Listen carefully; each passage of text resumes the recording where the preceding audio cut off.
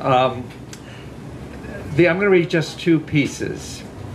And the first one is called What My Darkness Tells Me. These woods inside myself are never quiet as the sun goes down. The squawks and whoos of many birds don't wish for the evening coming on or night that follows. And other animals grunt, croak, hiss their disapproval too. Oh, how we love the day.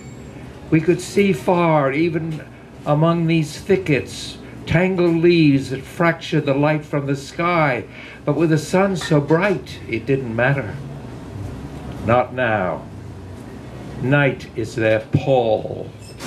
Something whose eyes can part the dark is waiting, watching, knife claws ready, ravenous to rip their flesh, gulp blood, wolf down each fur and feather, swallow them whole. So they must make no noise.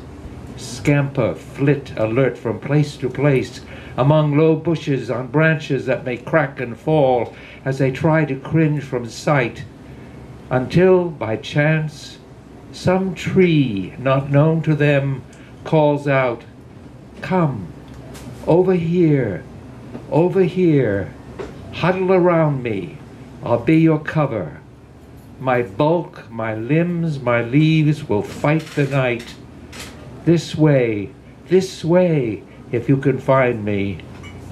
Here you may sleep, know peace, be awake by morning." Beautiful.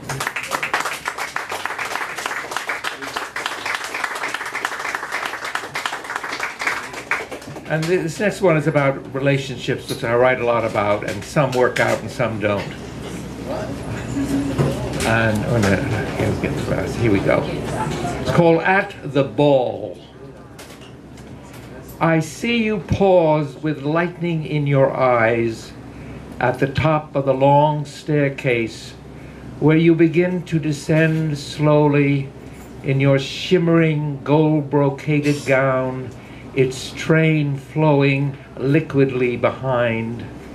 Your smile always at a ready to kiss each gentleman as he mingles in the room below, while I wait, mere husband, in my pressed tucks, pomaded hair, at the bottom of the stairs, somehow smiling too, ready to take your hand, walk you across the floor, to the bar, no doubt, to the bar, I hope. And as I see beneath your hem the tips of these golden shoes that step so lightly now, I think back how earlier this evening in our hotel suite you hurled one shoe at me, kept spitting venom from your lips like a trapped snake curled up with fury, as I, wallowing in a tizzy of stupidity, kept bellowing back, What? Thank you for listening.